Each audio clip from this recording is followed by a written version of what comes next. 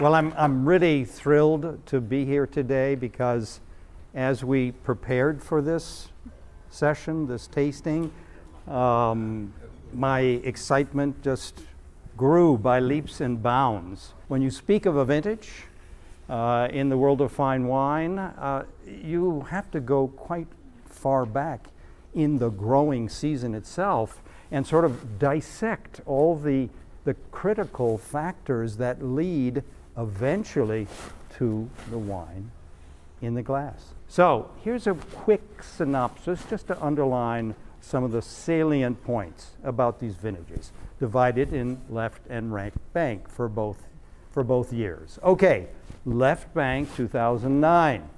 Exceptional ripeness, yes, indeed, and Cabernet certainly above all, ripened magnificently. And there was a ripeness of the phenolics of the grape that was extraordinary on the left bank in 2009. And even the seeds themselves attained an almost unheard of degree of maturity. So there were many more sun hours than many great years, including 47 and 61. The right bank very much mirrored the left. Merlot, extraordinary high levels of maturity, with sugars in the fruit, exceeding, going beyond some other great vintages.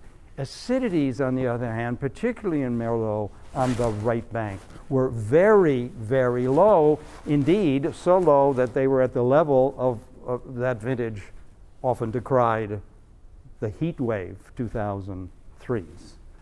Then if we look at 2010, what are we going to find? Well, certain key elements. Again, like 2009, a beautiful growing season. Very low rainfall, which we're going to take a look at more closely. Highly concentrated wines. All right, on the left bank in 2010, with strong, assertive tannins. I'm curious myself to see how much of those early tannins remain in the wines. I suspect quite a bit, because this 10 is a long keeping year. And low pH, abnormally low pH. So what would that mean? pH is a measure of the strength of the acidity. A knife has a blade, it will cut, but the pH is a definition of the sharpness of the blade. So very low pHs that are almost never seen in 2010. So imagine the high sugars and the backbone, the definition of the wines, all right? And then on the right bank, yes, once again, a beautiful season. Grapes were small with greater anthocyanin content, coloring matter, than 09 even, or that other great vintage that we'll touch on further on, 2005. Okay, you ready for some quick graphs? Here we have three vintages, the two that we're going to examine today, plus 2005. And they're compared to the 30-year average.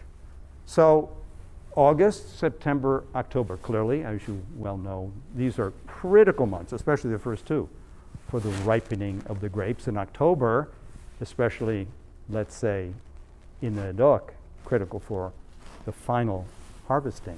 The average level is the far right bar, the purple one. So if you look at the averages here, what do we find? We find that generally September was the month which was so perfect for ripening the fruit, where average sun hours were at a higher level. October as well, for harvest, was beautifully sunny. Then if we look at the alter ego of sunshine, rainfall, here we have the same three vintages compared to the 30-year average. We see a somewhat different picture. You see we have July, August, and September once more, and the average is the purple bar on the far right under each.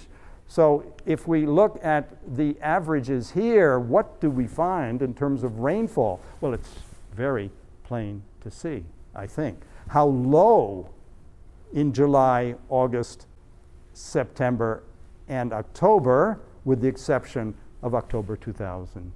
2010, when rainfall reached what would be considered a 30-year average. Then, slightly different, let's imagine we have all the vintages in the period 2001 to 2010, and we're going to rank them according to the rainfall. Here are the three that we've looked at just now. Where do you find them positioned on this graph? Well, yes, on the far left. You see where the average is. Right here, extremely dry compared to the norm. All three vintages, especially 2010. Now you might wonder, because I just showed you October 2010 at a higher level, but this is July to September. Okay, it's all how you present the information, isn't it? This is a fantastic way of depicting vintages. Plot them. On the vertical axis, average annual temperatures. This is in Celsius, of course. On the horizontal, total rainfall, and now it's March to October. So really the full growing season. So here are our two vintages.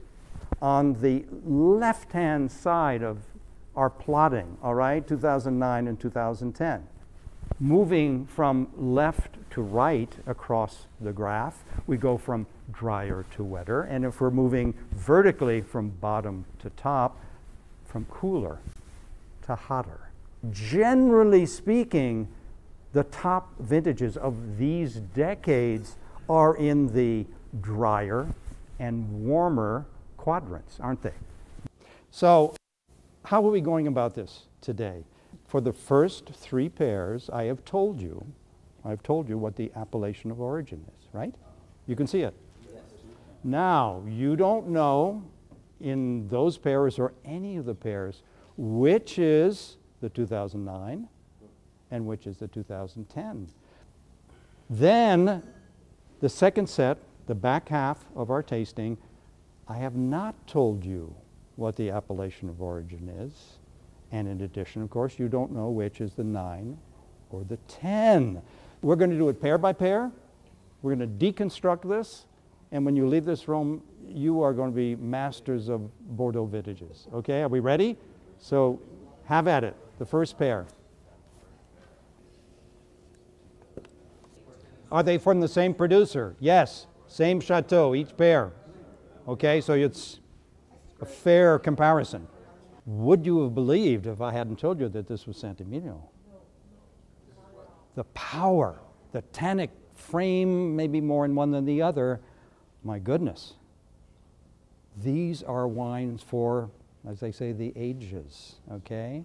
And we'll see if it holds, whether both years, 10 and 9, are equally undeveloped here in 2019, or is one vintage or another beginning to soften? Is there one that seems to have more prominent, acidity than the other? And if so, which of the two would that be?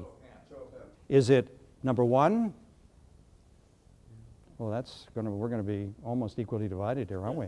And so everyone else believes it's number 2 has the more prominent acidity. It's 55-45 according to my guesstimate here. Acidity and tannin reinforce each other to create greater intensity, harshness on your palate. Alcohol, especially when it reaches a fairly high level, magnifies that further. And I'm finding these are already just attacking my palate. Both vintages, regardless of what they may be, both vintages are so far from their better drinking period, both. And I don't know if you followed Canon. I have, because I love the style of this chateau, but could we say that this is a little out of keeping with the subtlety and delicacy that you would normally find in a Canon? Yes, I think we can. So the vintages, both vintages, are speaking very loudly here, and I do believe that's going to prevail in our tasting here today, because very ripe years overwhelm their terroir and represent a departure from the average. No? So would you like to see what the vintages are? Yes, please. You would? Really, Jeannie? All right. Glass number 1, 2010. Glass number 2, 2009. So some had it right and some didn't. But to me, the marker was the acidity, which was more prominent on my palate in the glass 1. That was when you discard everything else, process of elimination, you come back to that acidity in the final taste, which says 2010 because of the acidity and the lower pHs. All right, so let's go into the second pair. We're in Pessac-Leognan. Often understated in the red wines, understated, more about subtlety and finesse. And yet, we have, as the French might say, two wines that are almost costaud. You know, they're a little brutish right now. These are powerful wines for Pessac-Leognan. They're keepers. I would let the structural components guide you. You might be off. Maybe there's a twist in the expression of the vintages for a given chateau. But generally, I would look for the structure. Let the structure tell you which is the 2010. The more assertive structure, both tannin and acidity together would lead you to 10. But you also have a 9, we already discovered it, sometimes quite firm, dry tannins, but you don't have the acidity. You have the tannin, but not the acidity. That's 9. Which one has a marginally younger color with more purple in it? Number 4. You are correct, sir. Number 6 would be The younger color, another indication, kind of pushing you in that it's the younger of the two vintages. And the structure of the wine, the structure of wine says 2010. 10 is a classic long-term year, the sort of vintage that is fabled. They're lost to time in a sense. There are vintages that are tasted at 40 and 50 and 60 and 70 years of life. That's what 10 is. That's what 10 is. Yes? With Bordeaux, I have a hard time distinguishing between acidity and tannin. Think lemon juice. That's citric acid, so that's even more intense. But if you want a common taste, I'd go to lemon juice, that sharpness on your tongue. Whereas tannin, right, we're struggling with defining or distinguishing. Tannin is a black tea brewed too strong. And so now we're moving into the Médoc, aren't we? 1 second, there's a question here. Again, it's a really good one because it touches on how long are wines aged in Bordeaux in barrel? That's the fundamental question. And is there sort of a fixed number of months in barrique? And the answer is no. Because Bordeaux and all French appellations are hyper-regulated, down to extremely fine points, certainly in the vineyard and extending into the cellar. But one thing that's not dictated is how long or if you should keep your wine in barrel. So that's an individual, that's the artist's license to interpret their wines and to produce a result that they find meets their stylistic objective. Aren't there markers here between these two? Big time. And so what would you say? I've been following the tannins so far. And number 6 has much more tannin to me than more structure. Yes. And does that include acidity? Yes. More tannin and acidity in glass number 6. Okay, so let's keep going here. All right, are we ready? Have you followed the history of Lascombes? Because it's been bought and sold and bought and sold. It's in the hands of a French insurance company. Aren't so many. La Mutuelle just changed hands this decade, early, it was 2011. And so it's kind of, I think, struggled with defining its new style, its modern style. Some vintages in this last decade or so, I have found too big, too rich in fruit, not really Bordeaux, and way too much oak for my taste. New oak. I love the 09. Look at that incredible fruit that's coming out of the nose there. Beautiful, love it. Beautiful. Boy. See, now that wine, decant it with a nice piece of rare red meat with a good, very flavorful meat reduction sauce. You could do it. There are plenty of tannin in the background of the 09. It's there on your palate, yes, can't get away from that. You'll have to wait, but if you want to drink it now, there's so much beautiful upfront fruit that does coat, at least my tongue. Now, which noble appellations in Bordeaux remain? Pauillac. What else? Saint-Julien. What else? Saint-Estephe. What else? Pomerol. You have your menu, ladies and gentlemen. There we go. All right, so let's go into this next pair now, namely wines 7 and 8. I think we have another model in the same line as our previous wines. One is nearly, and I'd underline nearly approachable, drinkable now, nearly, although it has a lot of tannin in the background, the first of the pair. The other has real, it's compact, it's more narrowly focused with a quite rigid frame, backbone, but an amazing length of fruit that's compacted, that's hidden within, that's just on my palate, just goes on and on and on and on. Super, really good. Let's see if we can get to the appellation of origin, shall we? Are we on the right bank in Pomerol? We've already identified it as one of the possibilities here. All right, we're in left bank. Yes, sir. We are in left bank.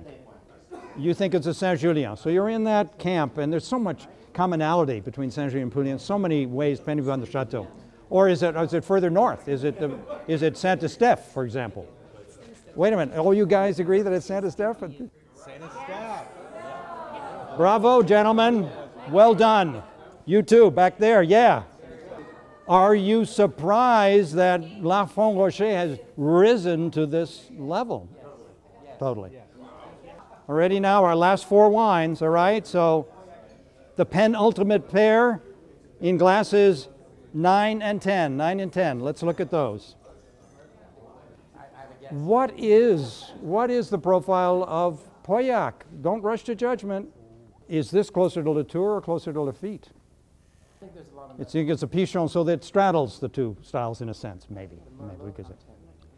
Well, you know, if you read a general wine encyclopedia, they'll make a statement about what Pauillac is, but it's not enough. The truth is more complicated, more complex, broadly in the 2 families of styles I've described, with intermediary.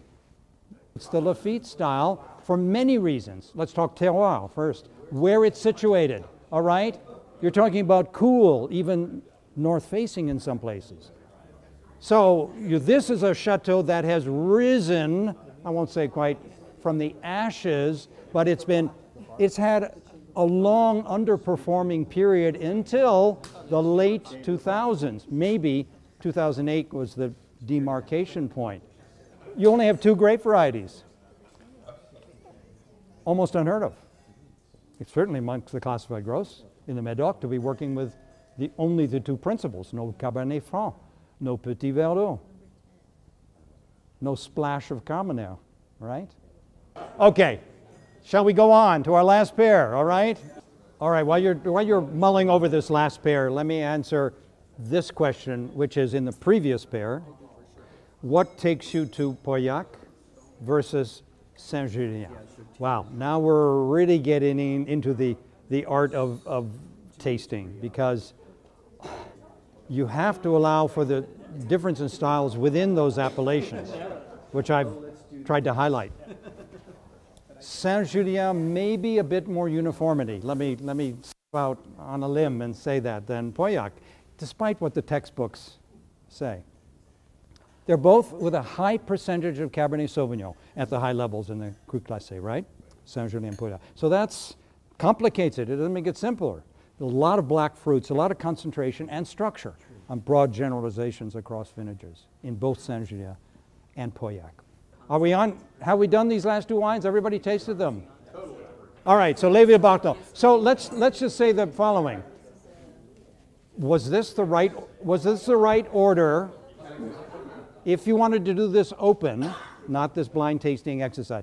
If you want to say, okay, Roger, these are the chateaux I have, these are the vintages, would you present these last three appellations and these specific wines in the order that I presented them here today? Is a yes here?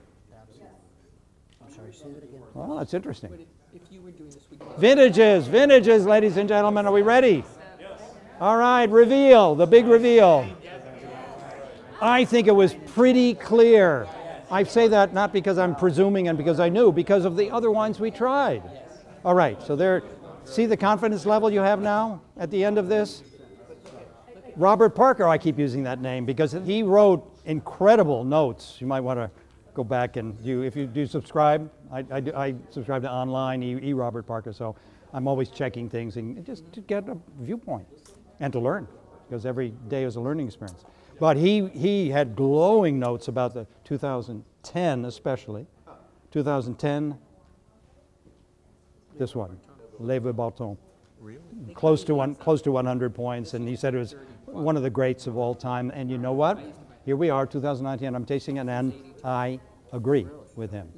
I agree with him. It's super concentrated, but there's a class and a breed. Now, those are not tasting terms. They're impossible to define. But I'm reaching for a way of describing and classifying this particular wine. Super concentrated. The fruit is very mature, but not, it's at the border before crossing over into maybe a little too far. And all that incredible fruit that's contained within this 2010 is backed up by this powerful framework of tannin. 50-year wine, I wouldn't doubt it, in a really good cellar. I wouldn't doubt it. I'm going to, I think, leave it on that note, and I'm looking forward to dinner with everyone.